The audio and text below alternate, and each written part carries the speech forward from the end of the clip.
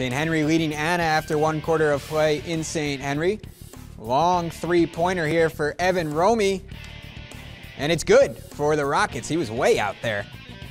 But here comes St. Henry. Caleb Bender dumps it to Ryan Mikesell inside. Mikesell, huge game last night, picking up right where he left off.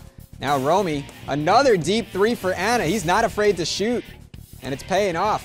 Then Mitchell Stammen drives baseline for the Redskins, finishes off glass for 2. St. Henry playing really good basketball. They pick up the 22-point victory over Anna.